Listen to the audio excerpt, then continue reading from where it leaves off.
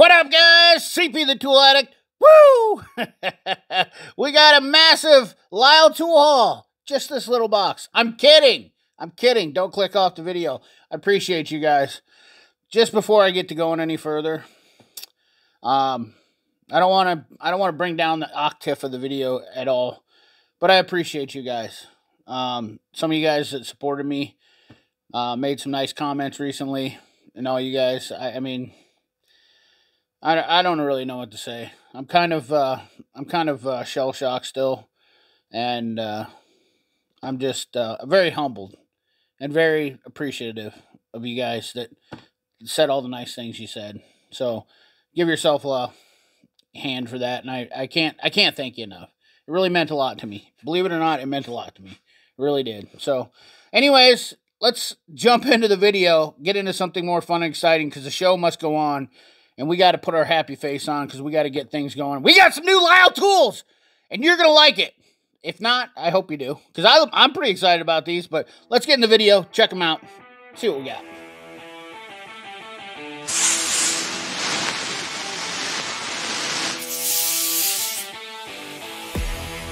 Alrighty, the first new thing, whether or not, some of you might be skeptical, and I definitely want to hear your thoughts in the comment box.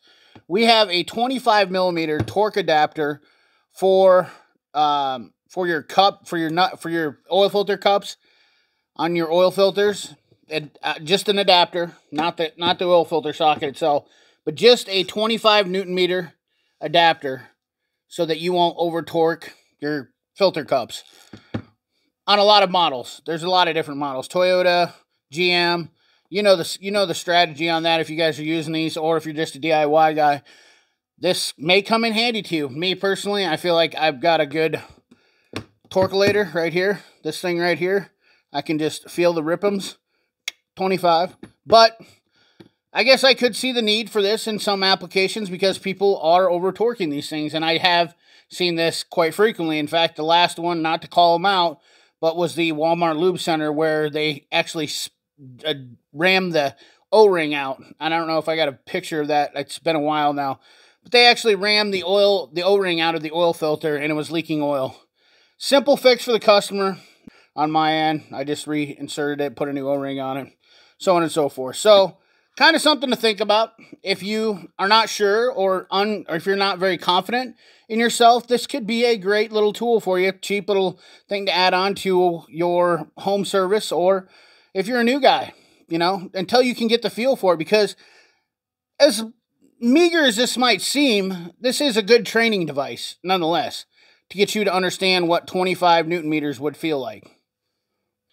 So, yeah, there's just my food for thought on that. But let's get into some more stuff, because we've got plenty of other things that we need to talk about for new Lisle tools. All right, we have the new Lisle 39120 low-profile fuel line disconnect tool for the Fords, 5/16 and 3/8. Now, if you guys know that are working on 1.6s or your GTDIs, 6.2s, 3.5 liter Ecotechs, 2010 or newer, you're going to know what this is and why you need it. It's flexible, and it gets in there for those tight spaces. I will put a picture in here of this kind of being used. I guess I haven't run across this. I'll be honest with you, I don't work on as many Fords. I was actually talking about this, discussing this with some other technicians, and I don't get as many Fords. So once in a while I get a 3.5 Ecotech, but usually I'm not gonna lie, it's been shelled quite a few times, or they ran it into the dirt. But for some reason, I just don't get as many Fords as I guess I feel like I should sometimes. But anyways, it's still a definite must-have tool if you are working on Ford 2010 or newer. Great tool to have. Our next cool tool from Lisle is a 39100 spring-loaded oil cooler line disconnect for, you guessed it, that's right, Ford. The 3/8 and 1/2 inch diameter, which would literally go on pretty much all of your cooler lines for any Ford, for most Fords that I know of. But these are the spring-loaded cooler line disconnect tools. I know, you know what, guys, I don't really love this stuff. I personally like bolt-in lines, but it is what it is. But I do like the fact that Lisle has turned these into their spring-loaded ones, And they're purple, so you can distinguish them quicker. Kind of one of those tools, affordable, and to add on to any of your disconnect sets.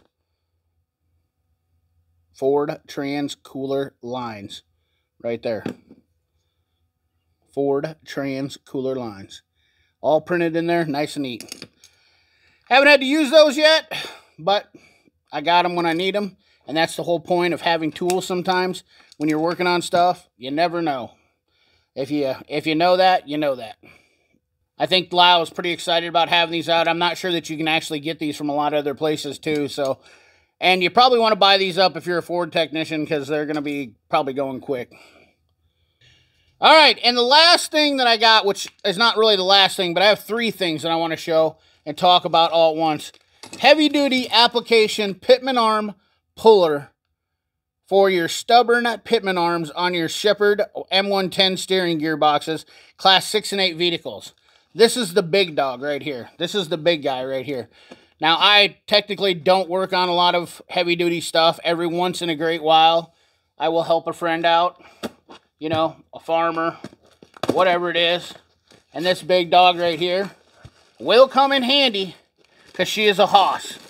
And these things are super expensive from a lot of places. Somebody just asked me about doing specialty pullers and whatnot. Well, here's the start of them right here. These are the type of pullers that, believe it or not, men are made of right here. Specialty puller. That is a big hammer if I've ever seen one. Couple of things to notate about using these pullers is that these are going to save you from damaging things. If you don't have the right puller for these, I will tell you from experience on medium duty trucks, it's not fun. Okay, and they have you, and Lisle has you covered on smaller versions too. Another class 8 one we have here is another Pitman arm M100 Sheppard, found on many of your class 6-8 vehicles. Another medium duty. This is a little step up here. Now, I also have the medium duty. This is the GM version. Well, this wouldn't be GM. It'd be Dodge 4500, Ford F450, 550, which I'm thinking these ones will too. They're both kind of interchangeable between them.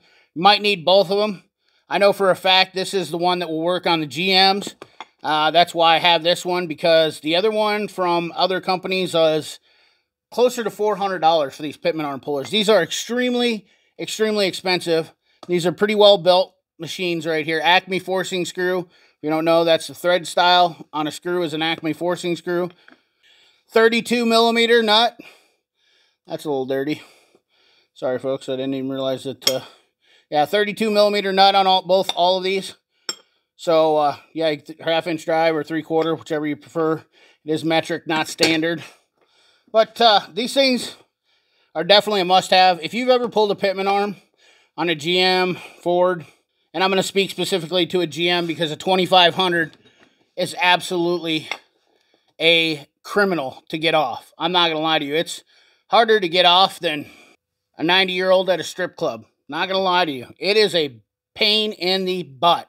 So these things should help tremendously to get those Pitman arms off. Just get it over. I'll throw a picture up of how this works in action.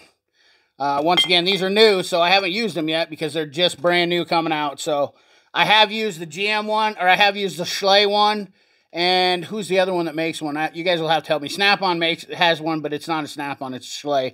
So anyways, guys, pretty simple, pretty easy going video, but some definite important tools for your heavy duty and medium duty, light duty service work. Hope you enjoyed. Remember, get into that link quick as you can, because some of this stuff will probably be gone right away, and other people will be following up with videos, as always. You know, that's what we do here. Bring it to you first. Remember, like, comment, share, subscribe. Ring that bell. Remember, keep your hands dirty and your money clean. Thanks for watching.